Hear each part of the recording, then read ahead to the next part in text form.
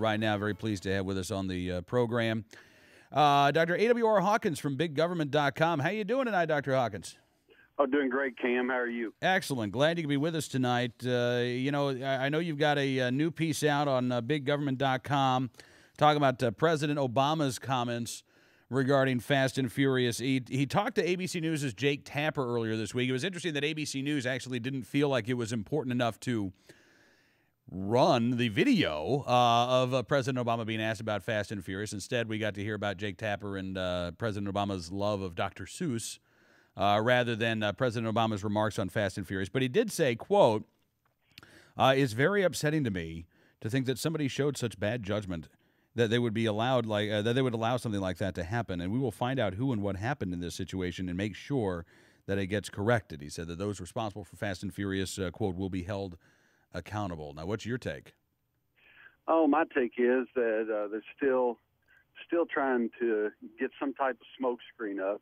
We know already, as you know, Cam, that Eric Holder has not told the truth. Eric Holder has misled Congress, misled the American people. Dennis Burke did the same thing with Brian Terry's death, so on and so forth. We could keep going. But we already know at least a few of the people who are responsible, let's put it that way, and nothing has happened to them. So fortunately, Congress is stepping up and telling him basically to put his money where his mouth is on this deal.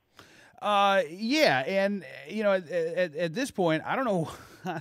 I mean, you got, as you said, Congressman Jason Chaffetz, Trey Gowdy, asking President Obama to clarify some earlier remarks that he made. Because this is really, I mean, while he says, oh, yeah, we're going to get to the bottom of this, there are a couple of other things we would like to get to the bottom of. For instance, in March, when President Obama was talking to Univision, he said that, I didn't know about this.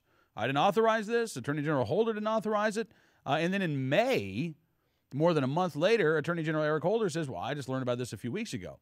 Okay, so when exactly did you learn about this? And when did you have this conversation with President Obama saying, hey, I didn't authorize this? I mean, the timeline that the president and the attorney general have offered here doesn't really add up. No, Cam, and you make a great point. I tried to make it over the weekend in an article, which is this, that, for the attorney general to deny knowledge of Fast and Furious in a conversation with the president in March, in order to deny knowledge of it in March, you would have to tell him about it so that he could then say, I knew nothing about it. So there's no way that he didn't know about it in March. And the Univision interview with President Obama that you mentioned, that's a damning interview because Obama just talked openly. I don't think he and Holder had gotten together yet and compared notes and to be sure that they were going to cover each other at that point. No, I think you're probably right. I think back then they all were hoping that this was going to be a blip on the radar, and that this really wasn't going to amount to anything. I mean, for the first couple of months of this, we got a lot of poo-pooing from the administration that there really wasn't anything to talk about here, and then they kind of changed their tact a couple of months ago. And it's, well, okay, there were mistakes, but, still really not a lot of there. And now, I'll be honest with you, Dr. Hawkins, I mean, the response from the administration, whether it's the president, whether it's the attorney general, is such a muddled mess. On the one hand, you've got folks saying that this was a great operation, wouldn't change a thing. You've got Attorney General Holder saying that, yes, serious mistakes were made, but the investigation is a political witch hunt. And really, what you haven't seen from the president himself, I know that he said it's very upsetting to him, but he doesn't act like somebody who's very upset about this. No, he doesn't. I'm with you. He simply talks. He's detached from everything. He is a classic leftist.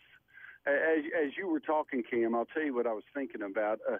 This is another example of how out of touch the whole administration is. Everything you said is a perfect example. Another example, like today, I don't know if you saw, Biden started talking today about how he may run for president in 2016, that he's willing to entertain the thought.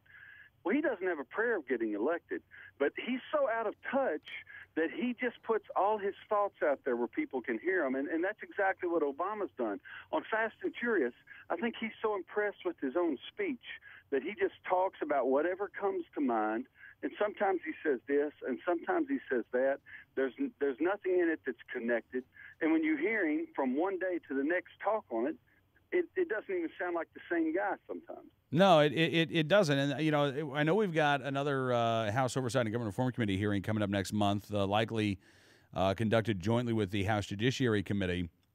I don't know what the topics will be. I don't know what they're going to be focusing on. But given this letter to the president, given the fact that Congressman Pat Meehan has sent a letter to Eric Holder, really the offer has now been made for both the president and the attorney general to come and talk to the committee about Operation Fast and Furious, what they knew and when they knew it.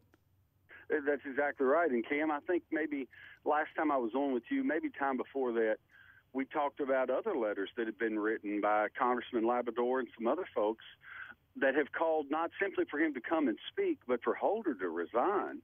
Those letters are going to accumulate. There are going to be more of those. As ISA wisely lets a little bit more information out to the public so we can see more of what's happened, as that happens, there will be more letters calling for Holder to come and testify, more letters for him to resign. And at some point, Obama is either going to have to step up and tell him to get out, or he's going to have to choose on his own to take a walk. I just don't see that happening. I really don't. I don't know how this is going to end up, but I really have a hard time seeing the Attorney General, walk away because of Fast and Furious. No, and I'm not arguing with right. you on it. I'll tell you, my feeling is this: I wouldn't. If you back up 2 years, I wouldn't either. Or if you fast forward 2 years, I wouldn't see him doing it either. But the problem is, in a year and a few months, there's an election. And I believe as Democrats begin to pile on Obama to say, look, this is an albatross around your neck. If you get rid of Holder, we might get enough relief for you to get reelected. I believe that changes the game. I believe only because the election is upon us, that's the only reason that we might get rid of him. That would be, that would probably be the one thing, if he had to get thrown under the bus, so to speak. Yeah. But that's, in order for that to happen, I mean, I'm kind of wondering, and let me ask you what you think about this. Is the Obama administration trying to run out the clock on this investigation? Just, keep it open. Maybe release that Office of Inspector General's report that I'm sure is going to, exonerate administration officials. Maybe release that at some point as we get closer to Election Day. But with the House Oversight Committee, with the talk of a special investigator, drag that out past Election Day next year. Oh, I wouldn't put it past them. I mean, these people, as you know, we're dealing with people who are. I know I shouldn't call the president a psychopath, so I won't do that, but we're dealing with people who have no conscience. And so they will do whatever it takes to stay in power. That's always been the left's strength. They understand that holding office, that politics is power. And, what you're saying to me seems like a scenario that's very likely. I just hope ISA is aggressive enough, and so far he has been. If he remains aggressive, he keeps them on the defense, not on the offense, and he might take that option away from them. Well, we can only hope. I mean, at this point, I think most people who've been following this story, we don't know how the story is going to end, but we want answers. And as Representative Issa and Senator Grassley pointed out in their letter to FBI Director Mueller yesterday, while we want answers, and certainly they want answers, the family of Border Patrol agent Brian Terry, they deserve answers. And they've not even been able to receive the most basic information regarding the circumstances around their son's death, around their brother's death. And, we're almost a year out from that murder. I mean, that really is unconscionable that, again, just some of the basic facts surrounding Agent Terry's death are still, behind lock and key. You're exactly right, and that's what's on my mind when I see Michelle Obama or Barack Obama or whoever stand before the American people and talk about how we have to remember our military and we have to remember our servicemen and we have to give back, and those words are empty when they speak them, because if they believed what they're saying, one of the first things they would do is at least call the Terry family, if not go up and knock on their front door and express to them the pride we have in Americans for the price that Brian Terry paid to serve this country, and then also to express their condolences. No one cares, though. They want to pretend like his death didn't really happen, and that's very aggravating. Well, they can pretend all they want. It doesn't change the fact that it did. It doesn't change the fact that within hours after his death, you had emails circulating through the U.S. Attorney's Office in Phoenix and the ATF field office, bound and determined to keep Fast and Furious as far away as possible from the public knowledge of Agent Terry's death. They did not want it to get out that the guns that were found near Agent Terry's body had been sold as part of Fast and Furious. And, Dr. Hawkins, I know that Attorney General Holder and the Justice Department have poo-pooed the idea that there was a third gun, perhaps, that has not been accounted for. And in that letter to the FBI director yesterday, Representative Issa and Senator Grassley point out that two of the guns that were recovered there at the scene of Agent Terry's death that were sold as part of Fast and Furious, there was a third gun that was sold at that time. And we want to know what happened to it. There's speculation or allegations that perhaps as many as 5 guns were being used by the cartel members. Were any of those other firearms recovered? Again, some real basic information that we just have not been able to get from this administration. Well, and Cam, and just think about this. I have a brother. If my brother were that border agent who was killed, I wouldn't care whether it was one Fast and Furious gun or 5. I'm with you. If there was 5 guns, we need to know about it. But the fact is, we know there were 2. We know that beyond a shadow of a doubt.